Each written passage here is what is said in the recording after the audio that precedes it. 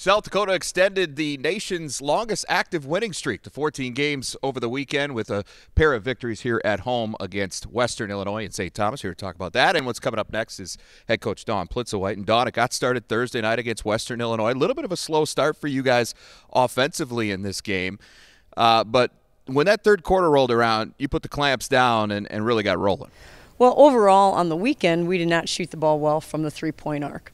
But in both games, starting in the Western Illinois game, we still scored it efficiently. We scored 70 points. We scored it at a better than 45% clip. We took care of the basketball. So we did a lot of things offensively to keep ourselves in a good spot.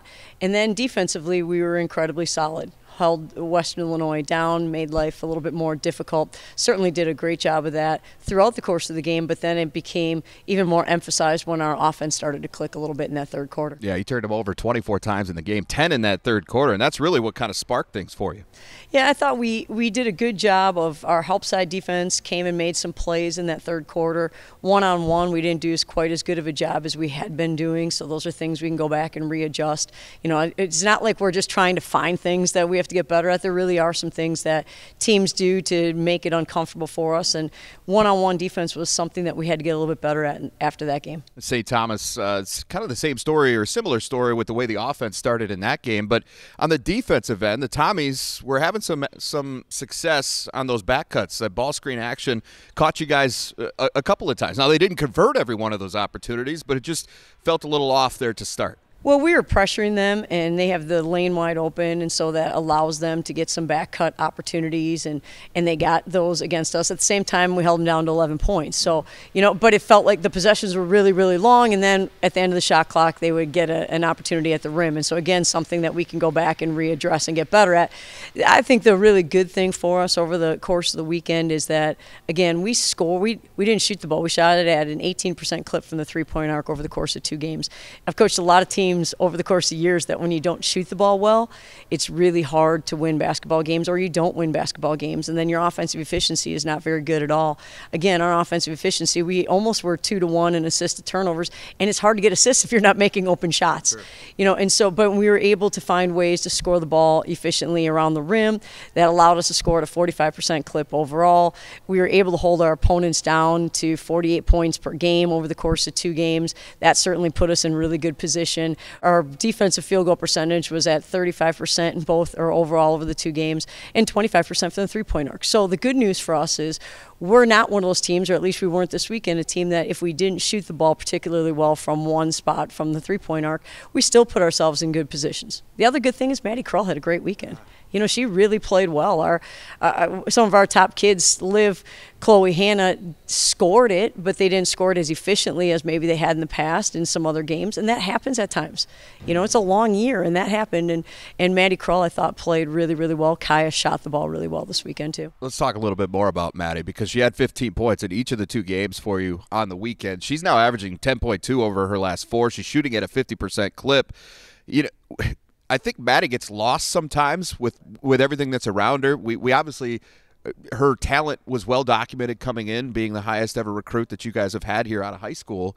But are we seeing kind of the evolution of her game a little bit offensively right now? Absolutely we are, and I think she's starting to become more comfortable in trying to get the game to slow down a little bit for her, but taking some shots that weren't really in her repertoire per se, coming into college, and that's uncomfortable to do that, for sure it is, and now she's becoming more comfortable with some of those things, and she's going to continue to improve. She's going to continue to understand when to attack and when to just move it and all those type of different things. But it's been really fun to watch her, and she's having a lot of fun playing great defensively. She's been doing that since she's been here, but certainly all year long. Took a bunch of charges over the course of the weekend, so I'm sure she's feeling a little rough heading into this week. Has got to work through some of those things, but she's doing an awful lot of good things for us. She wears it all on her sleeve, too. She plays with a lot of emotion. It is fun to watch, that's for sure. But with those 2 wins, as we said, 14 in a row, now you head north to North Dakota State on Thursday, North Dakota on Saturday. These are 2 teams you handled pretty convincingly here on your home floor, but the Bison are up first. They've had kind of an up and down go here of late, but as you know, Fargo is a tough place to go in and get a win, and that's certainly got to be at the forefront here as you get ready for Thursday night. Well, and they're very experienced, with Heaven Hamling, and she's documented against us how well she can play, and Ryan Cobbins can score in so many different ways and can just, really stuff a stat sheet, and Emily Dietz playing and scoring efficiently and getting offensive rebounds, and Deaton is being really, really aggressive for them, and, they just, and Skibble's a kid that gets a lot of shots, and now